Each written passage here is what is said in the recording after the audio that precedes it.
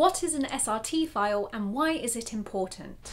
Hi everyone, I'm Becca and I'll be explaining this in this video, plus showing you an example of an SRT file and also how you can add subtitles to your videos quickly using the online video editing suite Veed. So, what is an SRT file? An SRT file or SubRip file is one of the most commonly used raw closed caption file formats or subtitling formats. You can use this type of file to upload closed captions to YouTube videos. Why are SRT files and subtitling so important? To ensure your videos are inclusive and easily digestible by any audience, it's crucial that you add subtitles as an option to watch with your video. This allows you to reach a wider audience. What does an SRT file look like? So this is what an SRT file looks like. This example shows you 3 caption frames. The first line is the caption number. The second line is the start and end time for the caption. And the third line is the text that is being said. So, how do you make an SRT file? First, let's head over to veed.io. You can search for Veed, V-E-E-D, in your search engine, or you can click the link in the description. Veed is a free online editing platform that allows you to edit videos quickly and simply. Once you have signed up and logged into Veed, you'll be prompted to begin a new project. Click the Upload a File button and find the files you wish to add subtitles to. Veed will then import your video. This may take a few seconds to a few minutes depending on your Wi-Fi speed. To begin the process of creating an SRT file for your video, head over to the sidebar and click on the Subtitles tab. This will open the subtitle window.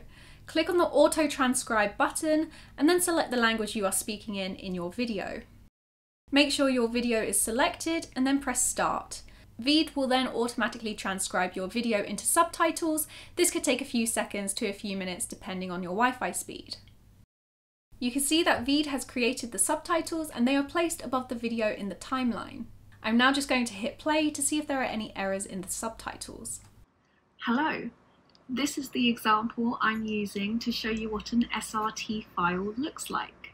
There aren't any errors in the subtitles for my video, but if yours comes back with a couple of spelling mistakes, it's very easy to fix this. Head over to the text box window and you can correct any spelling errors here.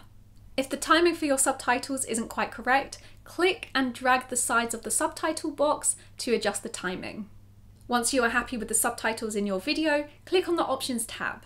Here you can see the Download Subtitles feature. Use the drop-down menu to select which file format you wish to save in. We're talking about SRT files, so I'm going to select that and then hit the Download button.